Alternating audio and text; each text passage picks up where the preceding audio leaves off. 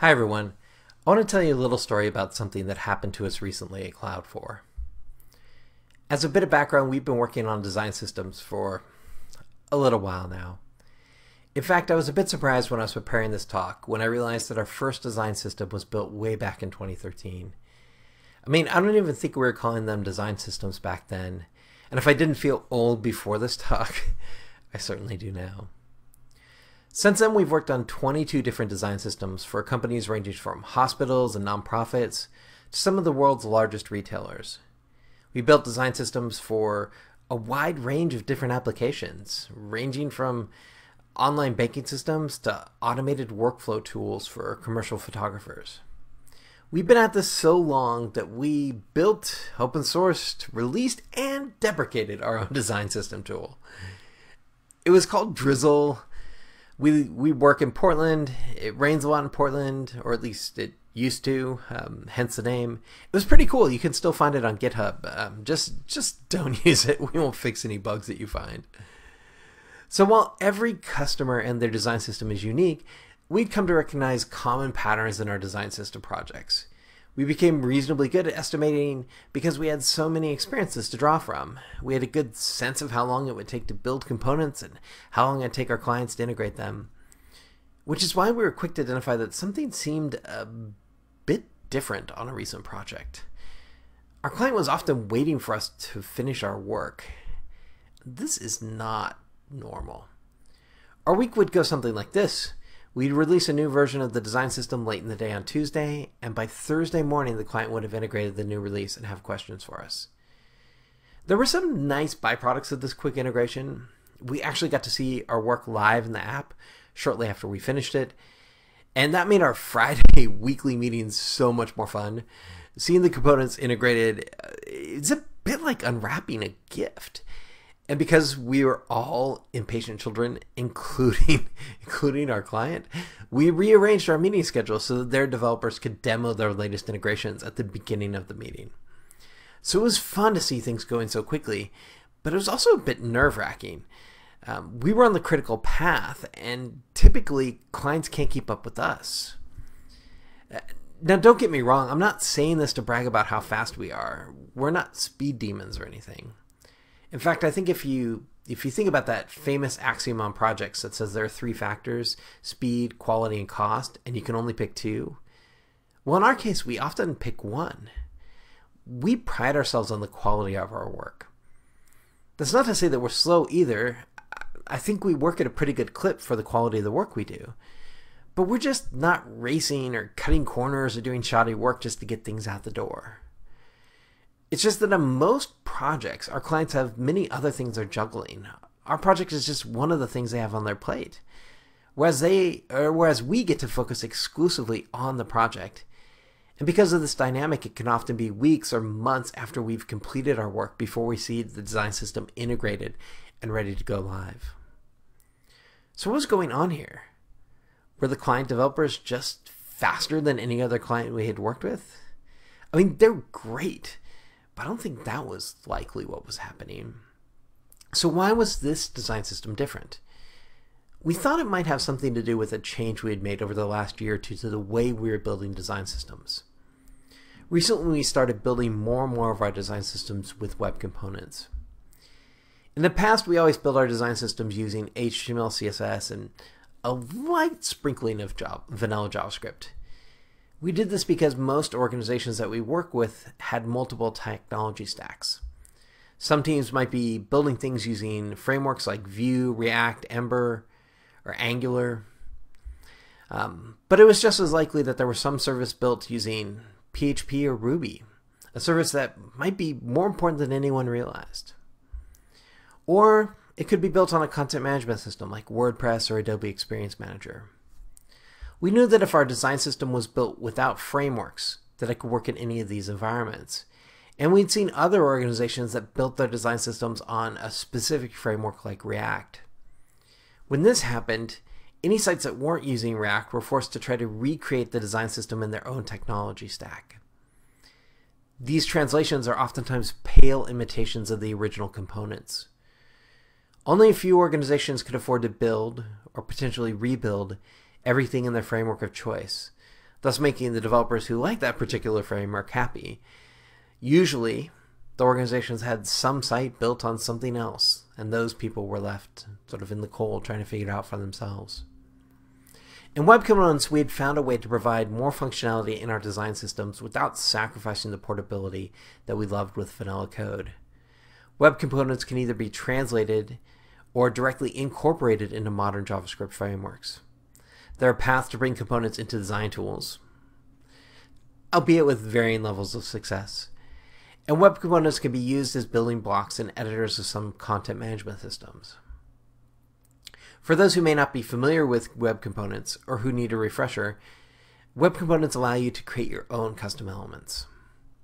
We can create a C4 element, that C4 button element that looks a particular way and provides whatever functionality makes sense for our use case.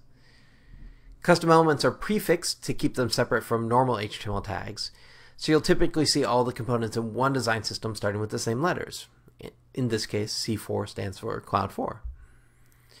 We can have as much functionality in our custom element as we like. We can add custom properties, classes, whatever will be useful. When we talk about Web Components, we're actually talking about three separate standards. Custom elements, which allows us to define new elements, like C4 button. The shadow DOM, which is a way to keep the HTML, CSS, and JavaScript for Web Component encapsulated, so that other styles in JavaScript on the page won't conflict with them. This allows us to put a Web Component into any page and feel reasonably confident that it will work. And the HTML template spec allows us to define markup for later use. So after we had done some experiments with Web Components and felt confident that they could work for our clients, we started using them in parts of design systems. And for this recent project, we set out to create the whole design system in Web Components. So the first realization we had about our use of Web Components was that the design system was much easier for the client to integrate into their backend system. Take, for example, the modal component we created. So modals are problematic. They present challenges on small screens for people using assistive devices. We try to avoid them whenever possible, but they were unavoidable here. The application had them in multiple places, and it was outside of the scope to replace them all.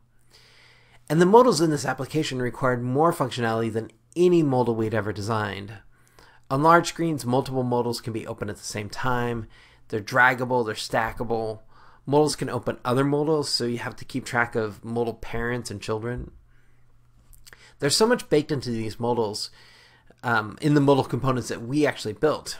They're accessible, they're responsive, they're themable, they're draggable. They support short and long content. They can be a modal or a sheet. They animate smoothly between modals of different sizes.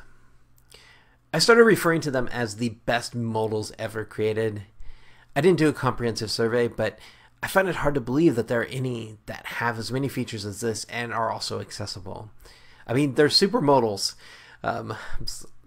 Sorry for the dad joke. It took us weeks of effort to support everything the modals needed to do while ensuring we didn't sacrifice accessibility. All of the work that went into the modal is really great. But in order to use the modal, all you had to do was add a single line of code to the HTML. Now this is definitely a simplified example. Most modals require adding some attributes to trigger different behavior, and they need to be integrated with the backend to figure out what to actually display in the modal. So it's not like there's nothing for the client developers to do to get them working. But a lot of the heavy lifting we did was hidden behind this one line of code. I mean, at one point we counted 10 different subcomponents being combined to create the modal, and that's excluding any components that a developer might use for the content of the modal. The second epiphany came from our business partner, Tyler Sticka. He shared this example. When we used to define an input field in a CSS-based design system, it would start something like this. We'd define the markup for the input, and we'd add a class. In CSS, we'd define the styles for that element. And finally, we'd add some documentation about how to use it properly. We'd add some notes about critical things like how to use it in an accessible way. And then clients would need to do the following to integrate that input component into their projects. They'd install the design systems, CSS and JavaScript files. They'd copy and paste the markup from the design system into their code or into their templates, and they'd wire it up as needed. And then they'd look at that accessibility requirement and they'd figure out what they needed to do. They'd have to create a label and give the input element a unique ID that the label pointed at. Now I'm talking about clients here, but in general, anytime I talk about clients in this presentation, you can substitute that word for any team that consumes the design system. Those are the clients of the design system team, and in our projects, our clients are usually some combination of the design system team and the teams who are ultimately going to consume that design system. So inputs start out simple, but quickly get more complex. For example, in Champion Power Equipment's design system, they start with a simple input, but then quickly move to an input group pattern, which allows an icon to overlay an input. In that scenario, there's more work for the design system team to do because they have to create, document, and style that new input group feature. But the input group is also more work for the teams consuming the design system. There's a whole pile of new markup for the team consuming the design system to integrate. In CSS-based design systems, more complex components require more work for both teams. The big realization we had wasn't that web components could make integrations easier, but that they sort of force you to support those easier implementations. So let's take a look at what that input field might look like as a custom element. We'd have a custom element called C4 input. That custom element, when it was rendered to the page, would output an input field inside of that custom element. The custom element would contain all the CSS and any JavaScript we needed to make the input look the way we wanted. From an integration perspective, things become much simpler for anyone who chooses to use this new input component. Instead of installing the CSS and JavaScript and then copying and pasting markup, they use the new C4 input element. But what do we do about accessibility? How do we give the input element a unique ID so that we can point a label at it? Let's look at our code again. It might seem like we should add an ID to this custom C4 input element, but that won't work. Instead, we need to put the input element, we need to put the ID on the hidden element inside of the C4 input. That's the actual input that the label needs to point at. But people using this component can't add the ID or even target an ID if one existed because the input is hidden. It's part of the encapsulation of the web component. So we'll have to add the ID to the component ourselves. So maybe we add a custom ID property to the C4 input element. We call it input ID so we don't cause any conflict with the standard ID property. And then we add an ID to the input inside of our custom element. We'll use JavaScript to copy the value of the custom input ID into the ID on the actual input. So now the label will point at the input and work as expected. But is this actually better? We're now back to requiring people who integrate our components to have to copy and paste the label syntax correctly and remember our custom ID property. It feels like we're not taking full advantage of web components. So if we're going to add a custom property anyways, why not add a custom attribute for the label itself instead of the ID? Then we can use that information to create a label element inside of our component. We can auto-generate a unique ID for the input and point that label we created at the input via the unique ID. By doing this, we ensure that the label and the input are created correctly, and we greatly simplify the integration. We're back to a single line of code. This sure seems better. But maybe we decide that this approach will take too long. We decide we're going to do the quick and dirty thing and just add the input ID that we were looking at previously. The reality is, even if we do that, we're sooner or later going to bump into some variation of the same problem. For example, what if someone wants to make our custom input required? How do they do that? It's encapsulated. Maybe we'll add a required attribute. And see, we're already starting down that same path again. And the same logic applies as you start looking at other features. Does the input need validation states? Polite masking to make it easier for users to enter phone numbers and other information? Rinse and repeat with every feature. The component grows in size as you realize that the features you previously would have left for integrators to figure out really probably belong in the component you're creating. And that's how you go from a short, simple implementation like this to this long list of input attributes and features from a recent project. Suddenly, the smallest parts of our design system don't seem as atomic as they once did.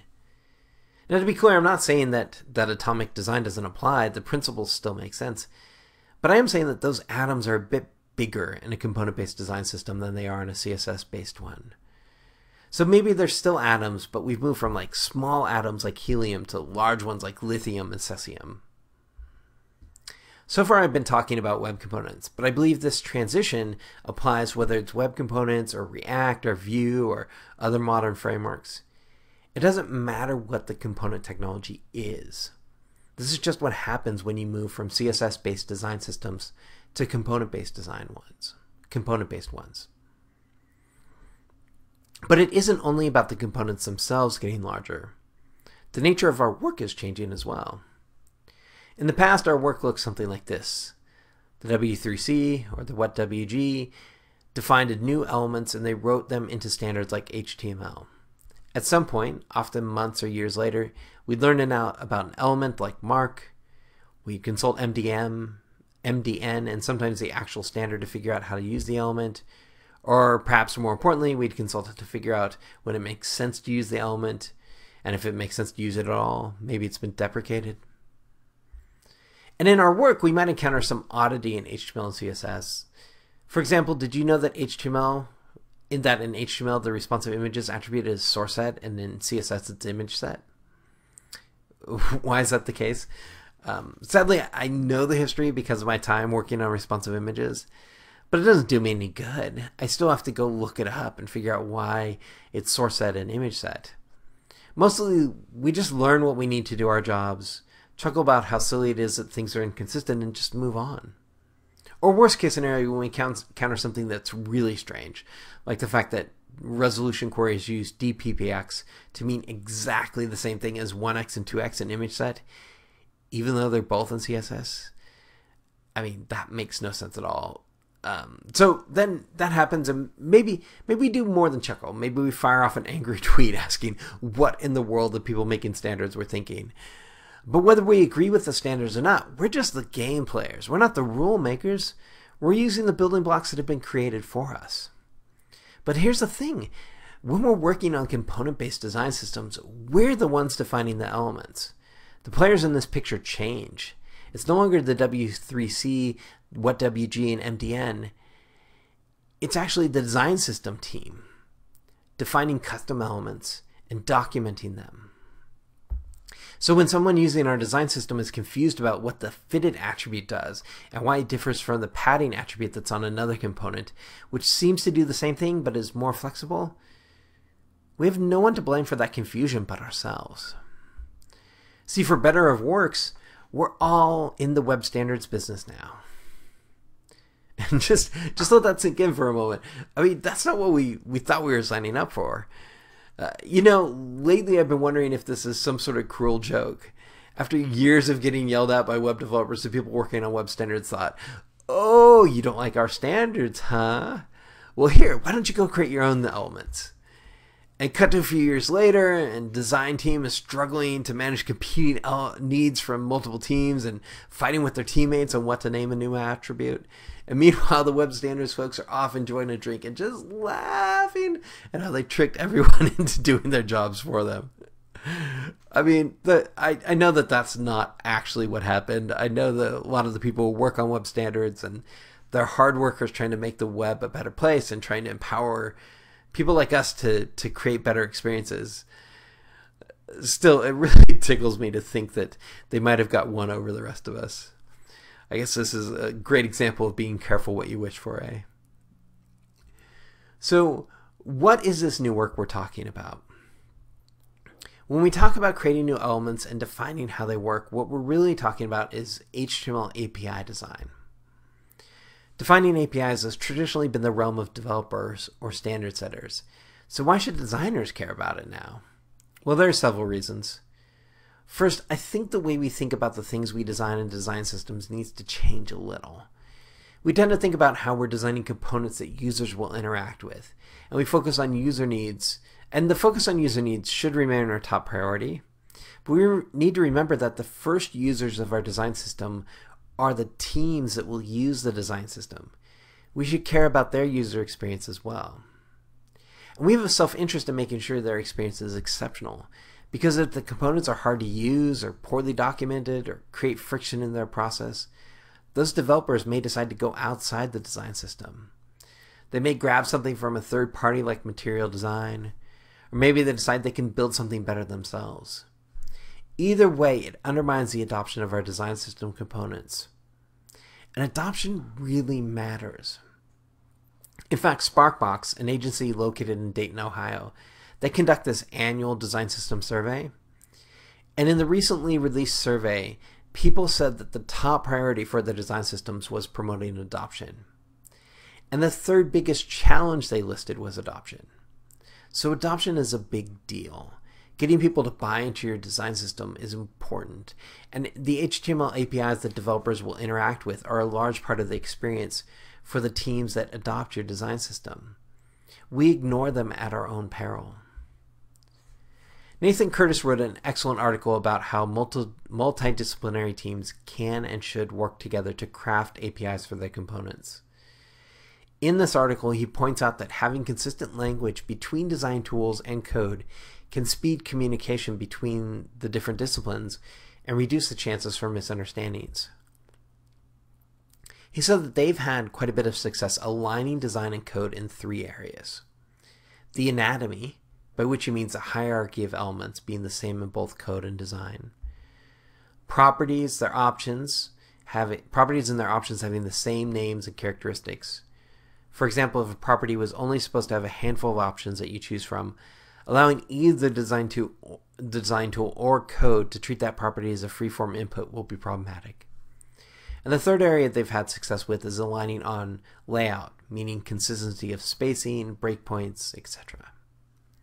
This alignment and the participation of designers in the definition of APIs will become increasingly important as more and more design tools allow teams to import code components into design tools directly.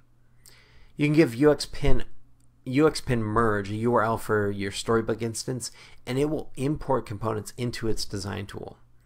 So if your developers have given a component some odd property name that doesn't make sense to you, and you were able to ignore it in the past, well, now you'll be using that property name every day in UXPin. Finally, designers should be concerned about the full behavior of component, which means understanding the API and the variants created by the API. Those variants should be designed with intention instead of created de facto by someone trying to meet a coding deadline. And in an ideal world, the component should be easy enough to use that designers themselves might open up an HTML document, add some components, and build small designs or prototypes. So if we're all writing web standards now, what can we learn from the way web standards organizations have been doing it?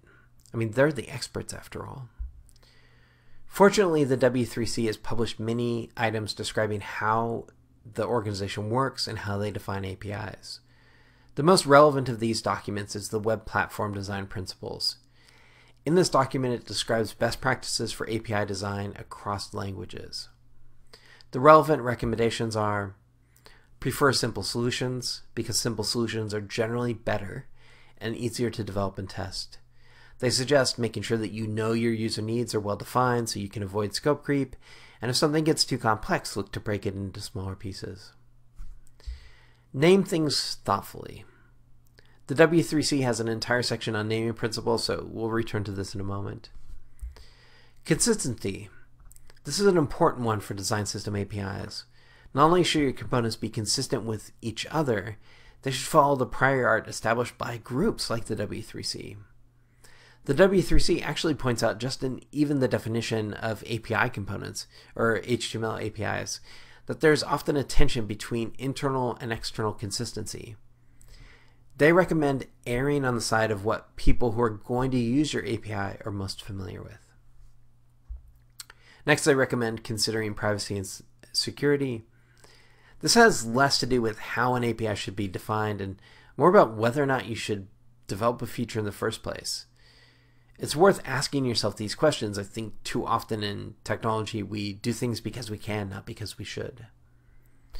And finally, they have a specific recommendation for HTML, which is to reuse attribute names for similar functionality. I think this is a really good idea to keep in mind. In fact, it probably makes sense to look through the list of existing attributes for elements that you're including in your component. That'll give you an idea of what people might want to do with that component. It doesn't mean that you can or frankly should implement every one of these attributes, but it can help make sure you're not missing anything. Plus, a list of existing attributes can give you some inspiration for naming your custom attributes. And frankly, naming things is hard. That's why the W3C has a whole section on naming principles. They start by saying that you should use common words. They remind us that most web developers aren't native English speakers. Using clear, common terms will help everyone understand what a component does. Next, they say to use ASCII names.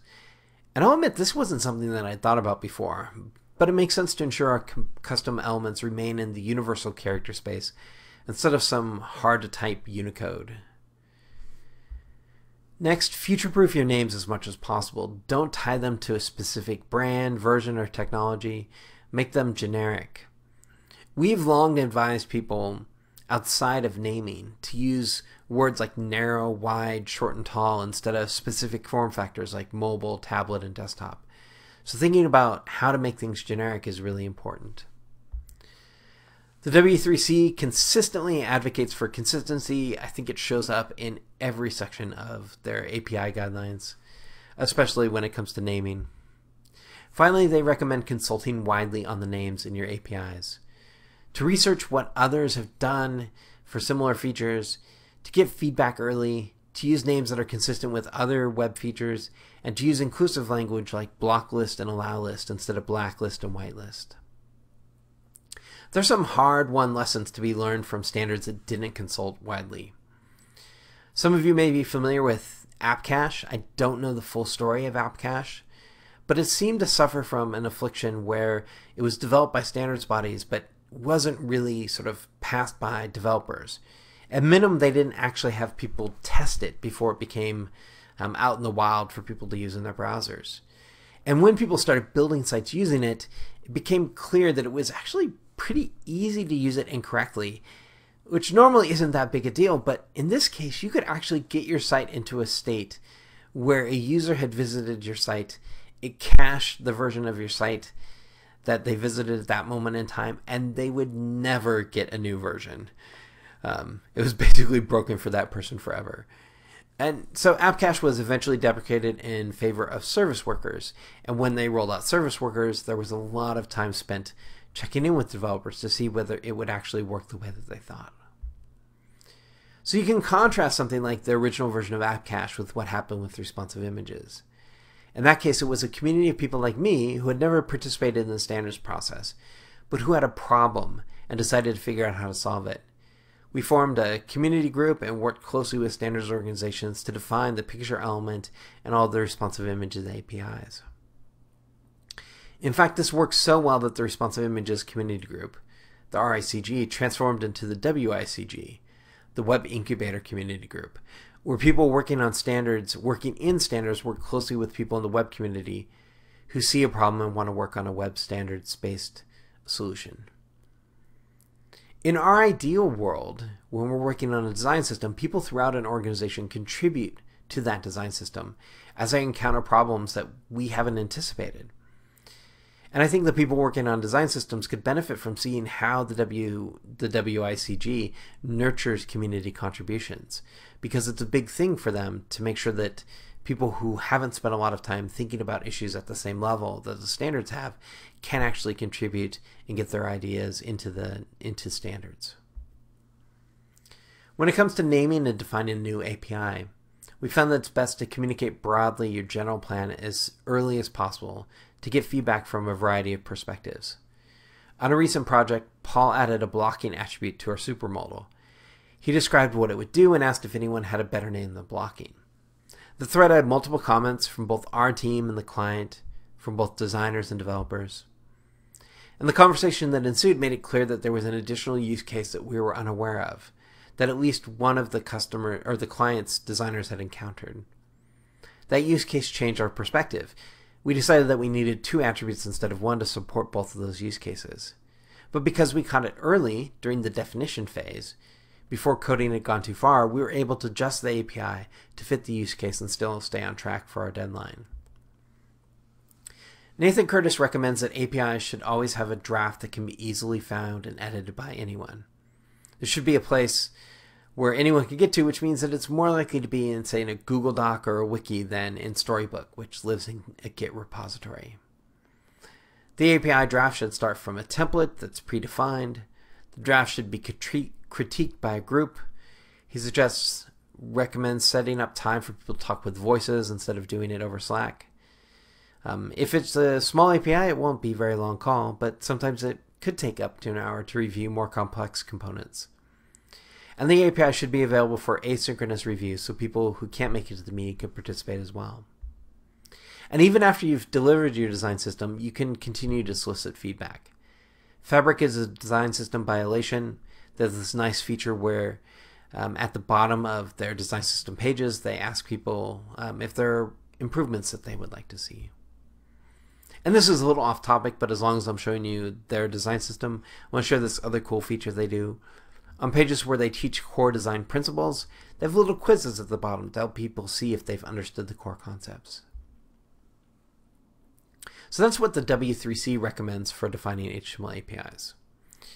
I also looked around to see what others have written about this, and there's plenty that's been written about how to define network APIs, what you should do if you're building a REST API or a GraphQL API, other types of network APIs, but there's not a lot written about HTML APIs. And it's probably because until recently, this was the exclusive domain of web standards. I did find an excellent article by Eduardo Ferreira that I highly recommend. He suggests asking yourself 5 questions.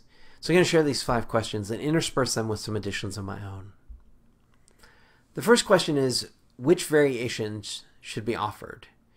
And where do you want to maintain consistency? This helps you figure out where you need APIs. Next, which style should be customizable? Eduardo suggests defining CSS variables that people can use to change the styles because they're encapsulated inside of web components. So people using the components won't be able to style them directly. One of the questions he asks is whether a style should be a global or a component level variable. And this is something that my colleague Danielle wrote an excellent article about. In Danielle's article, she was focused on design tokens, but the questions she suggests asking yourself as you try to decide what level of design token should live at, whether it should be global, application specific, or component specific, those same questions are applicable to component styles and variables in an HTML API context as well. In addition to variables, consider where it might make sense to support overriding styles via the CSS part pseudo element. Now, part is something I believe it's only used for web components. It's designed to allow someone defining a component to expose particular elements for styling. All you have to do is add the part element to part attribute to an element that you want to allow someone to style. In this case, we'll add the part attribute to the label element inside of the C4 component. For simplicity's sake, we'll give the part element or part attribute a value of label. With the part attribute in place, we can now style the element from outside the component using CSS pseudo element. It supports whatever styles the element allows and works with both pseudo elements and most pseudo classes. Setting smart style defaults and then opening up modification via part is a great way to empower people to modify the appearance of part of the component without allowing them to override the entire component. Another question to ask is how the component might evolve in the future and to plan for those variations. For example, if you had a dialog that you're using to surface warnings, if you use a true or false attribute, a Boolean attribute called warning, then you'll have to add additional attributes to support other types of dialogues. Instead, if you create a type attribute with a value of warning, it'll be easier to add different types of dialogues in the future. This example brings up a related principle, which is to make impossible states impossible. For example, imagine that we didn't have a type attribute, but instead had 3 attributes for warning, error, and success. And based on the attribute, the message is styled differently. Now this will work, but what happens when somebody adds 2 of the attributes at the same time? What should a component do when they have both success and warning set? See, this shouldn't be possible. You can't have success and warning at the same time. You can't pick a color from that. So this is another reason for using a type attribute that only accepts one value. By doing so, you make impossible states impossible. Another question to ask is which parts of the component can be isolated. Because if they can be isolated, it might make sense to make them into smaller components that can be reused in other contexts. And not everything in your component needs to be defined ahead of time. Web components allow content to be inserted into predefined slots. Typically, the component doesn't care what goes into the slot, so you can give people using your component a lot of flexibility by defining where they can insert content and then let them do what they need to do. In the same vein as making impossible states impossible, I believe we should make inaccessible states impossible whenever we can.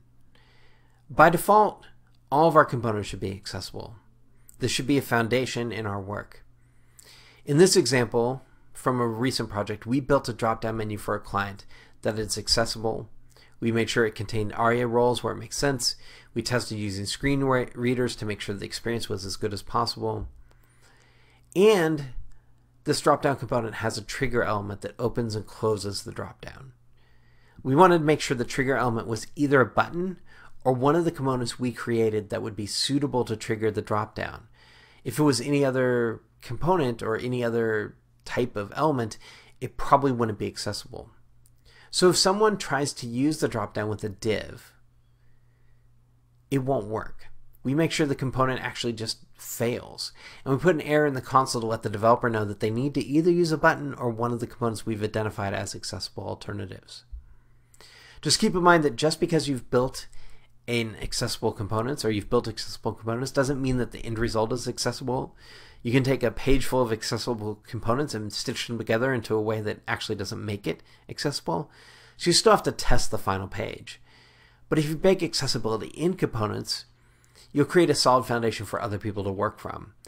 And you can also solve really tricky accessibility issues once, and everyone in your organization will benefit. I suspect some of you are feeling what I felt when I first started looking at component-based design systems. This feels like more work. It is more work. It's undeniable. We're going from something like this in a CSS-based design system to something with this level of complexity. And frankly, as Nathan Curtis points out, design system UI will always take more time and be more expensive than UI for specific sites or areas within a site. That's because design systems require higher quality and require more engagement. A design system has to meet or exceed the standards of every adopting team. Otherwise, the developers on the team will think they can build something better and they'll ditch the design system. And the people working in design systems have to take into consideration how a feature will work across multiple teams, which means they have to engage with all of those teams in order to solicit input before they can release a feature. So design system work is always going to be more work. But component-based design systems are worth the extra effort. The teams that adopt design systems going from needing to do all this integration work to adding a custom element and letting the component handle it. The adopting teams can get incredibly complex functionality like this modal without having to build it themselves. And once a modal is built and codified in the design system, everyone in the organization benefits from all the time and effort invested in it. You just need to make sure you adjust your project schedules accordingly. I know we're going to be talking to clients about how building component-based design systems will speed up their integration, and it'll make their developers work faster and be able to do more specific things in the individual teams, but that they might have to wait a little bit longer to get the components. And the scope is going to be larger than it was for CSS-based design systems. That just seems to be inevitable with components. To close, I want to talk about what may be my favorite thing that the W3C has ever published. Earlier, we looked at the web platform design principles. The very first principle is put user needs first. This section goes on to say, If a trade-off needs to be made, always put user needs above all. Similarly, when designing an API, be sure to understand and document the user needs that the API attempts to address. The internet is for end users. Any change made to the web platform has the potential to affect vast numbers of people and may have a profound impact on any person's life. And then comes my favorite part, the priority of constituencies. User needs come before the needs of web page authors, which come before the needs of user agent implementers, which come before the needs of specification writers, which come before theoretical purity. Even now, this resonates with me. I get goosebumps reading it. I doubt that it'll show up on the camera, but the hairs on my arm are standing up. I think what I like most is it grounds me in what matters most, particularly when we're tackling complex challenges or battling browser bugs. As web authors, we're working in the surface of others. The extra time we spend to make sure our user experience is intuitive and fast, that extra time is going to be vastly outnumbered by the time saved by thousands of people who interact with our work. We take on that pain so users can have an easier time. I used to think I was the only one for whom this section had special meaning. I mean, the first domain I bought was User First Web, and that was long before I read this principle, so I kind of have a bias. I've long thought of my job as advocating for users above all else. But I was pleased to learn that it resonates with others at Cloud4 as well. It's become a bit of a guiding principle for us. In fact, before the pandemic, we were in the early stages of having a mural painted in our office featuring the priority of constituencies, so that it could be present and at the forefront of our minds. Sadly, this is just a mock-up of what the mural might have looked like. We've gone remote first, and we'll never go back. We're likely going to close the office when our lease is up, and so we'll never have the mural.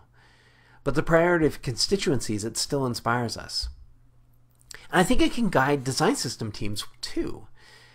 So let's try mapping the priority of constituencies to design systems. So users, they'll remain the same. Authors refers to web authors, the people who create web pages. In the case of design systems, those are the component consumers, the people building things with the components. Next, we have user agent implementers. A user agent is a web browser. The implementers are the people who make the web browser.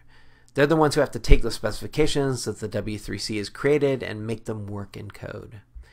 In a design system world, the equivalent role would be the component developers. They're the ones who make the component APIs a reality. The specification writers? Well, that's the design system team. The people who define use cases, design and the components, and create the APIs for the components.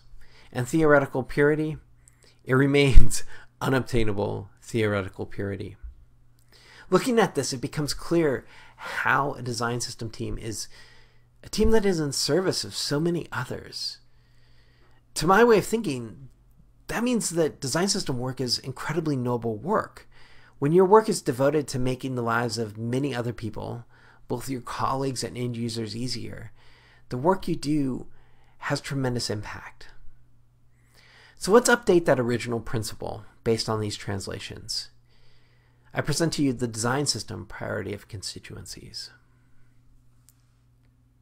User needs come before the needs of component consumers, which come before the needs of component developers, which come before the needs of the design system team, which comes before theoretical purity. That, my friends, is a mighty and lofty principle to aspire to. Thank you.